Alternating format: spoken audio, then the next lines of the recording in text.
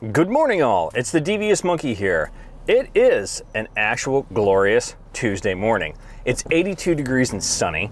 It's not all that schwitzy. It's gonna get there though. It's supposed to go up into the 90s. But there's a little bit of difference today. We are gonna go on a little photo video adventure. And I'm gonna go to some place I've never been. I picked a random place on the map down in North Carolina.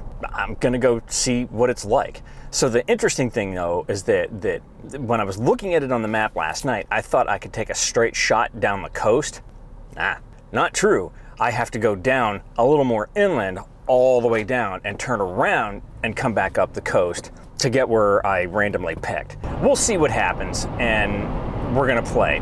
So, I don't know, again, random, just decided that I wanted to do that, and that's what we're gonna do. So, let's go see what we see.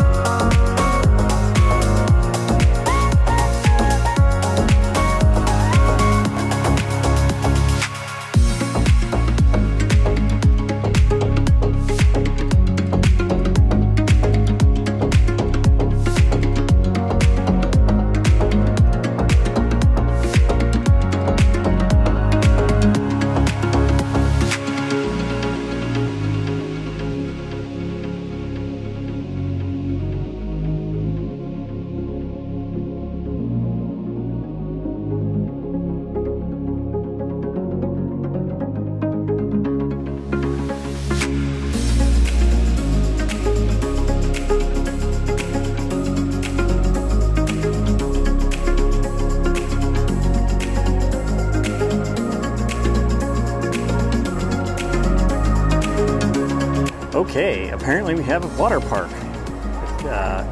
H2OBX Water Park.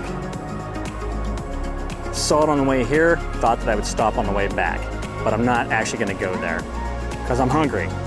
Okay, to the next landmark.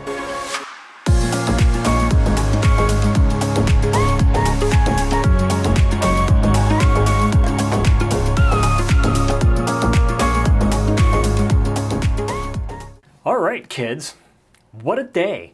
Wasn't that fun? Very different from my usual stuff, and I didn't blather on all that much, so I'm sure you enjoyed that. But it, again, was a fun day. I've never been there before, although when I first started with this company, I did have to go to the Chevy dealership that was on the other side of that bridge, OBX Chevrolet. That's where I used to go. But then I went further and then cut back up the coast and ended up where I ended up. And that was pretty neat. Saw a lot of neat stuff. Also saw stuff that might interest my wife, like the wild horses. So I ended up getting to the end of that road, literally the end of the road. It goes right under the sand onto the beach, into the ocean, and apparently there are wild horses. And I wondered why there were so many places that advertised that there were air stations, so you could, you know, pump air into your tires. And I was like, Jesus, is there really that big of a problem here that they've got these all over the place? And then once I got to the beach, I realized that that's why. If you didn't know this, you probably should only be using a four-wheel drive vehicle if you're going to drive out onto the sand. But you cannot drive out onto the sand with your tires filled with air. So like what you would be driving normally on the highway and all that kind of stuff, or driving around town, too much air. You have to air it way down, and then that makes them squishy and like flatter, and it makes it easier to drive on the sand. So if you ever are a dumbass and you go get yourself stuck out on the beach, you're never going to be able to push yourself out. You need to dig it out a little bit in front of the tires and everything and get the undercarriage all cleared away, and then you need to air down a lot in your tires, and then you can drive away. But you need to be quick because you don't want to get caught by the tide either. Okay, thus endeth the lesson. So I hope you enjoyed the pics, the little trip. I didn't record everything as usual because I'm not going to record when I go into businesses, but you got the idea. Hope you had fun. I know I did. And that's it. That's all I've got for you today. So if you have any comments, questions, or suggestions, leave them down below. As always, thanks for joining me. Be sure to like and subscribe. And remember, kids, forward and up.